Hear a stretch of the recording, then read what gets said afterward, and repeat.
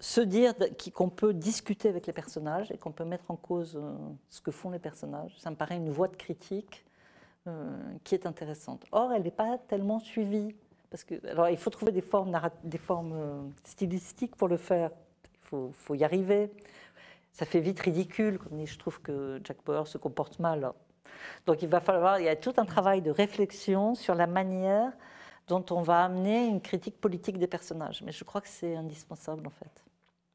C'est intéressant parce je ne sais plus à quelle occasion on parlait de notamment ces spectateurs qui réagissent sur Twitter, par exemple, ou sur d'autres réseaux sociaux, en s'adressant directement ils le font tout le temps. aux personnages. Ils le font tout le temps.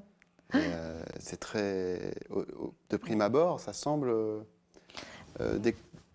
Mais ils le font, un petit peu déconnant, et en fait, c'est très intéressant. Ouais, quand mais on si on donne dans votre cadre.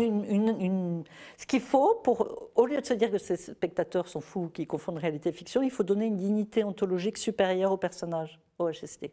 Voilà. Et à ce moment-là, ça devient logique. Et c'est un peu ça l'opération que j'ai faite. En fait, ils sont ceux à qui on peut s'adresser directement. Ça n'est pas fou de s'adresser directement à eux, on peut le faire.